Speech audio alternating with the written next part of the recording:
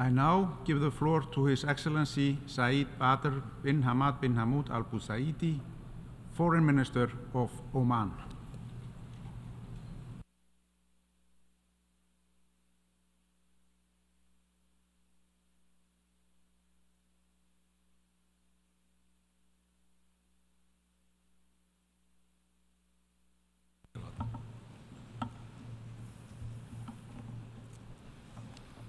بسم الله الرحمن الرحيم.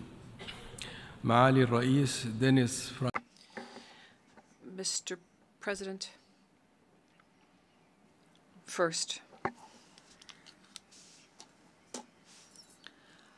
I'd like to congratulate you and your friendly country of Trinidad and Tobago on your election to the helm of the 78th session of the General Assembly of the United Nations.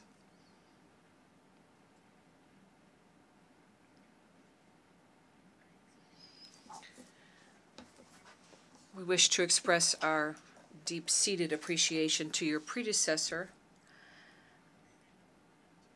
for the excellent stewardship of the work of the Assembly. And I could but extend my greetings to the Secretary General, who deserves our full respect, Mr. Antonio Guterres. And I'd like to commend his laudable efforts in order to achieve the principles and goals of the United Nations Charter and enshrined therein, and to promote peace and justice throughout the world. We would also like to applaud his support for his efforts to achieve the Sustainable Development Goal and to promote effective international cooperation in order to meet our common challenges. We hereby reaffirm ongoing cooperation of my country with the international community in this regard. Distinguished delegates, dialogue is a basic principle, and it's an effective approach to the foreign policy of my country. It's based on peace and reconciliation amongst the various parties to conflicts around the world and between nations. We take this opportunity to reaffirm the Sultanate of Oman's deep attachment to commitment to the international community, and this with a view to establishing an international system of peace, one which is based on justice, equity, and respect to the United Nations Charter and international law, as well as respect of sovereignty of states and non-interference in internal affairs.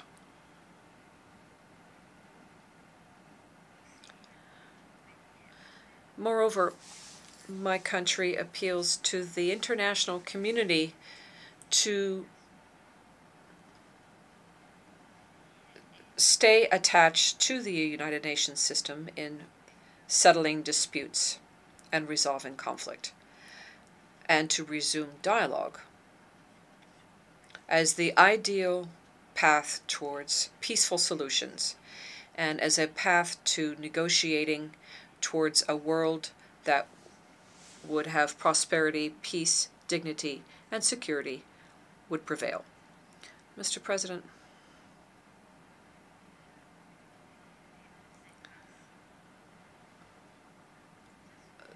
these principles link us all and link us in the international community. And this is the path that brings us closer to meeting our goals and which is in support of our ethics. We will continue, through the grace of God, to support fair and just causes. The Palestinian cause is one of the causes which is at the forefront it's an injustice which has lasted more than 70 years. The Palestinian people, however, stand firm in their conviction and determination vis-a-vis the brutal Israeli occupation, the embargo and abuses and violation of international law and Security Council resolutions. Moreover, my country, like all peaceful nations and communities, sees no other solution to this issue than the two-state solution and the path that was set forth in equality through the international community's effort and that of the Arab Peace Initiative. The United Nations have a duty. They have a moral and legal duty to find a fair and equitable solution to this issue. And they have a duty to put an end to the painful suffering of the Palestinian people and to restore their legitimate right to freedom and self-determination to the Palestinian people through the withdrawal of Israel from the occupied territory since 1967 and through the creation of an independent Palestinian state with the capital city of East Jerusalem. Mr. President,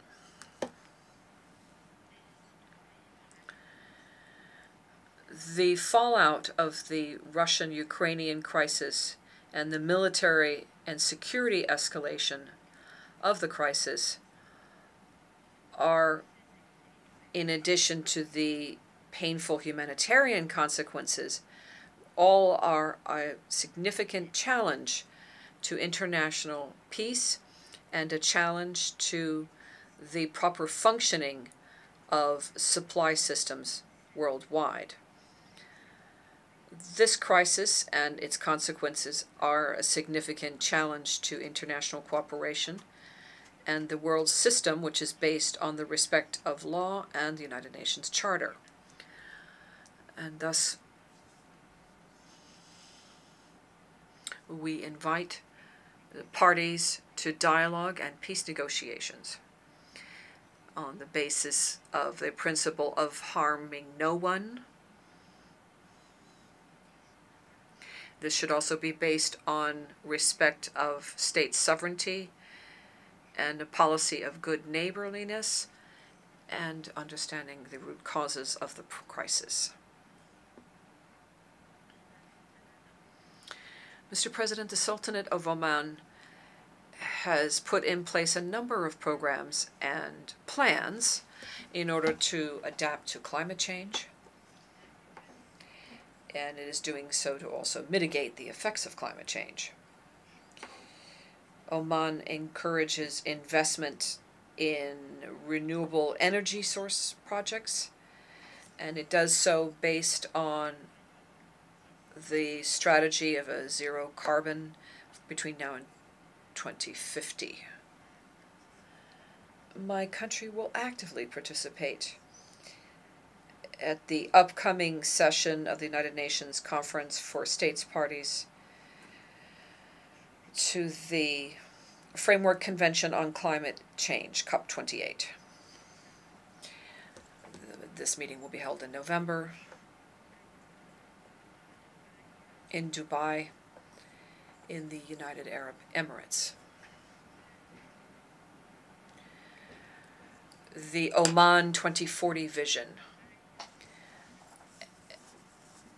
is a national approach to promoting sustainable development, to meet the challenges to development, and to adapt to change regionally and internationally. Mr. President, ongoing modernization of our education system at all stages of education and the results as a whole is key in order to promote the development of a human being and to make it possible for a human being to contribute to ensuring economic development.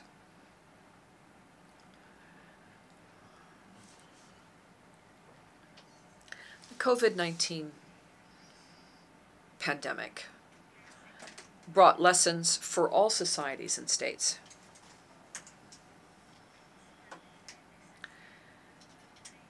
It then became necessary to review preparation and response to healthcare emergencies with a view to building capacity in this area.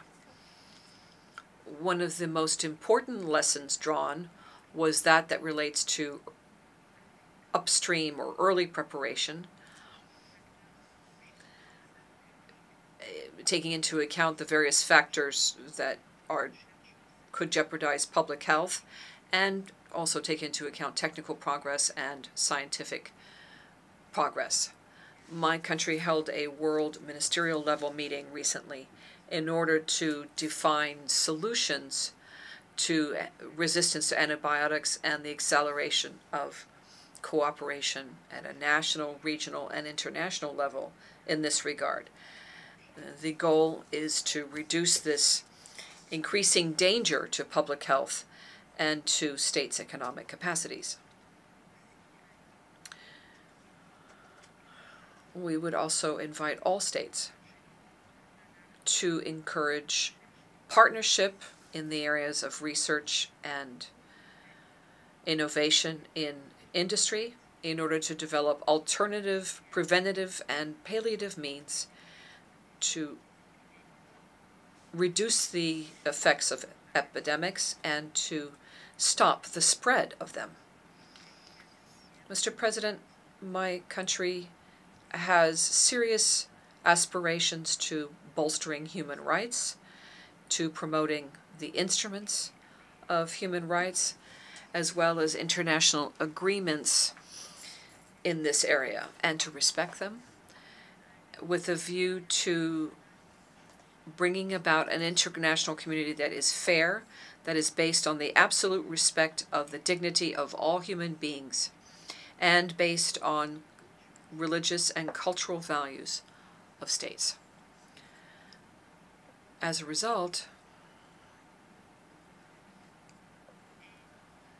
my country condemns all acts of inciting violence or hatred, all acts that would lead to discrimination based on religion or creed or race. We call on the international community to adopt clear and categorical legislation in this regard, to criminalize these acts, acts that are a threat to social peace and security, acts that are even threats to national security of states and societies.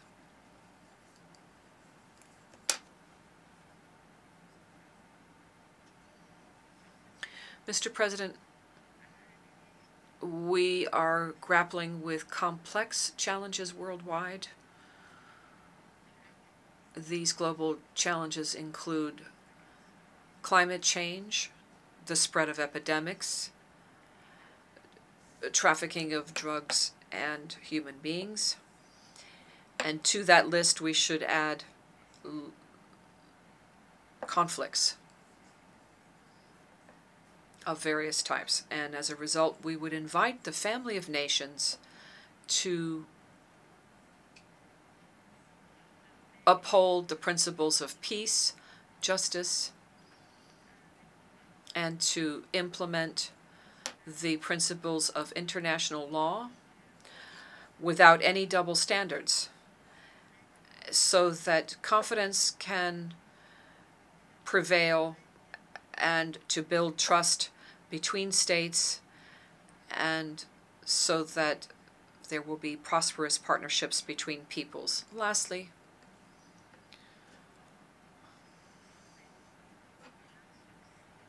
we would like to wish this General Assembly session every success. May God's mercy be with you. I thank the Foreign Minister of Oman.